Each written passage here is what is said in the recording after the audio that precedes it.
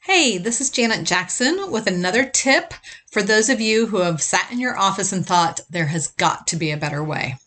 This is an oldie but a goodie, a tip I use every single day. It's so common that I'll bet a lot of you watching right now already use it. So let me save you a few minutes. If you already know what Control B, Control I, and Control U do in Microsoft Word, you can stop watching right now. Go find another video that will help you find a better way. But for those of you still listening, I'm glad you're here. I was just working with another user who didn't know these keyboard shortcuts, so I decided to put it out there for everyone. If you are working in a Microsoft Word document and want to bold some text, you can select the text using either your mouse or your keyboard. I'm going to select the word bold here just by choosing that word. And then I can use the keyboard shortcut Control B to apply bold formatting. It's the same thing as going up to your ribbon and clicking on B.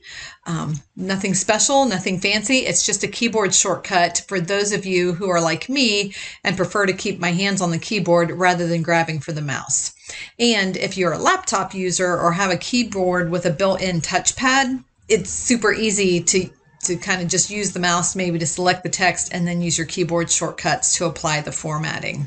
Of course, there are keyboard shortcuts for selecting text as well, so let me show that to you real quick. If I use my cursor and just navigate down here, if I am at the end of the word italics and I hold down the Shift key, Shift, and use my arrow, I've now selected that word, and I can do the same thing. I'm going to use Control I to apply italics format to that text. And you can see what that looks like. All right.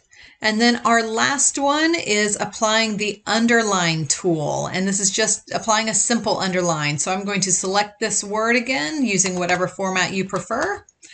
And I'm going to do Control U. And now I have applied the underline format to that text.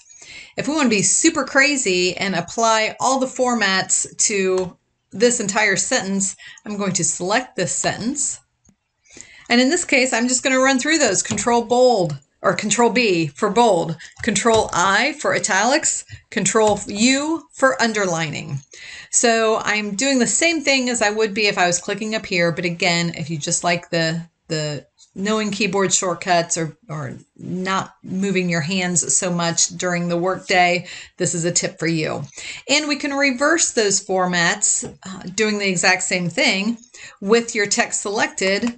In this case, instead of applying the underline, I want to remove the underline. I can do Control U and it turns it off. So it works like an on-off switch. I'm going to select this and we'll turn all of those off. We'll start with underline, italics, and bold. You can apply 1, 2, or 3 of those formats to any text, and you can certainly use your home ribbon by clicking, or now you know the keyboard shortcut if that is helpful for you.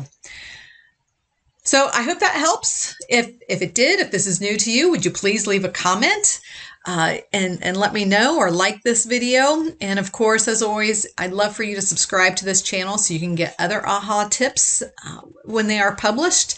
And if you would like to get them delivered directly to your inbox, please go ahead and sign up for our newsletter where I share these kinds of AHA tips and other challenging thoughts on organization, productivity, and Microsoft in the workplace.